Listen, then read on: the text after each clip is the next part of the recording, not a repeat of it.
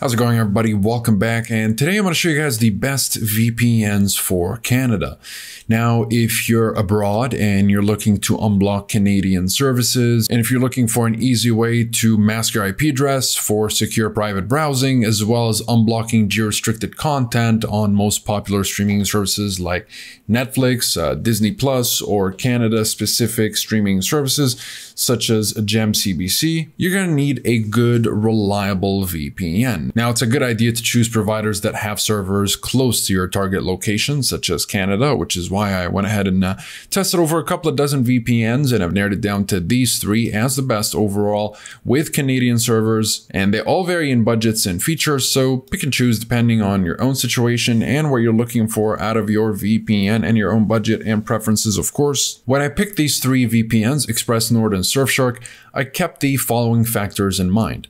First of all these VPNs have a local server in Canada, and multiple servers rather in Canada. So if you want a Canadian IP address or you want to access Canadian streaming services, these are the VPNs to go. They also have a wide selection of server locations. So with Express, you've got over 3,000 servers in 94 countries, over 5,600 servers in 59 countries with NordVPN, and over 3,200 servers in 100 countries with Surfshark. Also, they all have strong encryption. So if you're using a VPN service to mask your location for private and secure browsing, these are the three to go for since they have multiple protocols and the military-grade AES 256-bit encryption. To top that off, they have a no-logs policy, and a no-logs policy means that the provider won't store or share your browsing history, form data, IP address, ISP, or other personal information, and they all have additional security features such as the kill switch and split tunneling.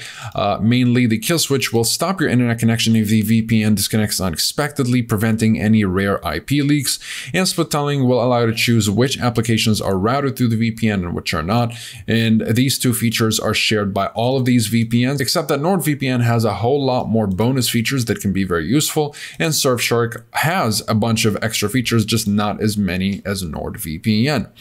So that is pretty much it for this video. Whether you want to unblock Canadian streaming services or other international streaming services such as Disney Plus, HBO Max, Amazon Prime Video, or whatever other geo-restricted service or website that you're looking for, they will allow for peer-to-peer activities and safe and anonymous torrenting, and they'll have solid encryption to keep your devices secure even when you're connected to public Wi-Fi's. And if you guys are interested in learning a little bit more about the privacy policy, speed streaming and torrenting capabilities, as well as security features of these VPNs, you'll find the full reviews down below, and you'll find links to pricing discounts if you'd like to jump straight to that.